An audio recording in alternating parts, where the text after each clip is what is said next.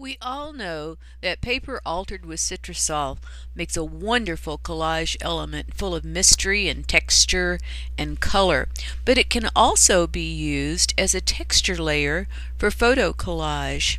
It's really fairly simple. The first thing you need to do is to scan the paper into your collage, and so this just means laying it on a scanner and then bringing it into Photoshop, saving it, probably call it texture, and save it in your files and open it up. I'm using Photoshop Elements, but you could also do this with Photoshop.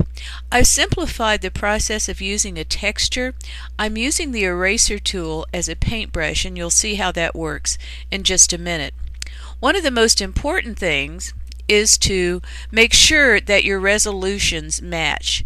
And so what we're doing here is to look at the resolution size, and you can see that this particular image is about 250 pixels per inch at 8.5 by 11, so a sheet of printer paper, and that looks pretty good. Because we'll be using it over another image, we need to make sure that image has about the same resolution. Here's the image that I found, and this was a image that my friend Jennifer Martin took of a door. And what we're going to do is make sure these match so we can stack them together. So I try to look and see if this is close enough, and it is. It's not exact, but they're both about the same resolution, and I'm going to plan to clip these two together. So close is good.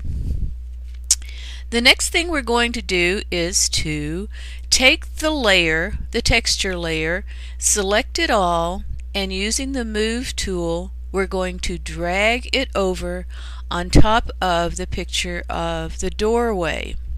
You can see it's just a straight drag across. You won't be able to see the doorway underneath it yet because this layer is on top. You can see the layer here. You can see that the texture layer is on top of what's the background layer. You can always get rid of the lock on the background layer by dragging the little lock symbol on the right to the trash. Once it's on there, we can crop the image so that there's no leftover on the sides of the picture where the doorway is. You want it to be a good fit, and you kind of want to arrange the texture paper so that the most interesting parts of it are on the edges, because you're going to be revealing the doorway in just a little bit. What we want to do here is to see where the doorway fits underneath the texture layer. So we go to the texture layer, which here is layer 1, and we use the slider for opacity, and I've just arbitrarily adjusted it to about 60%, but I do want to see the shape of the doorway underneath, and that looks like it's positioned pretty well. Now the next technique we're going to use is to kind of make the doorway itself look a bit more painterly, and a really good way to do this is to duplicate the doorway layer and have 3 copies of it there, so we can use various filters and effects on it. And when we're working this way, it's usually handy to turn off a couple of the layers. I'm turning off the texture layer here. You can see that the little eyeball on the left has gone, and I'm turning off the top background layer so I can work with the other 2 copies. One of the first things I'm going to do is use a filter, and this is going to be the very bottom layer. I want it to have a little more of a sculptural look to it. It won't look like this when we're finished, but it will have kind of a subtle texture underneath it, and a darkness and a weight to it that we can't get from just one layer of the photograph. For this particular effect, I use the stylized filter, use find edges, and then I inverted it. This is going to go on the very bottom. For my next effect, you can see over here on the left, I used the Gaussian blur filter. This is nice because it gives sort of a softening layer to the whole image, and it makes it almost painterly, as if it were done with watercolors. Again, the image is not going to stay like this. This is going to be an underlayer that adds to the look of the painterly doorway image once the texture is applied. This will start to make sense pretty soon. So there's our blur layer, and now we adjust back and forth the opacity of all these three layers that are stacked up on each other. We may want more of that dark bottom layer showing, we may want it to look more blurred, but by adjusting the opacity back and forth, we can get a really interesting atmospheric look to our basic doorway photograph. Once we're happy with it, then we can open up the eyeball on the texture layer.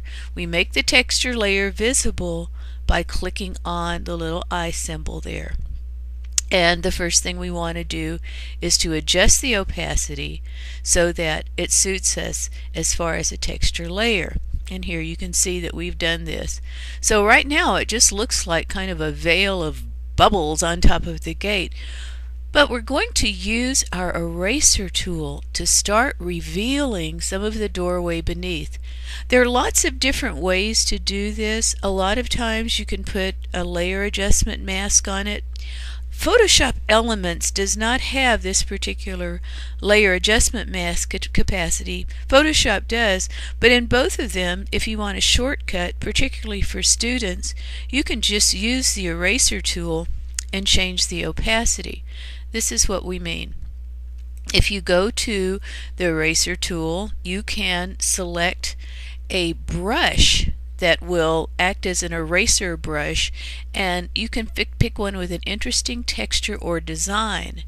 And once you have that, this is a brush set that I downloaded from the internet, and it's some sort of it's called a collage brush, and it has some neat shapes on the edges. And then the next thing you want to do is to go up to the eraser opacity so that you're not erasing completely. You're letting a little bit of the background be revealed while still keeping a little bit of the texture layer. You can adjust the eraser brush in size. I like to have it kind of big so that it takes away more area. It just looks a little more painterly to me when you do that. And then you just start erasing with a brush. You erase through the texture and leave portions of the texture from the altered paper. You can see I left some of the bubbles down in that lower left-hand corner. This is really a fun part, and if you erase too much, you can do your edit undo. One tip is not to erase a whole bunch at any one time, because if you do erase too much and you do eraser undo, you're going to lose the first part of your work. But if you take it in small steps, then you can just undo that one particular step. And this is really fun to see the paper start revealing itself.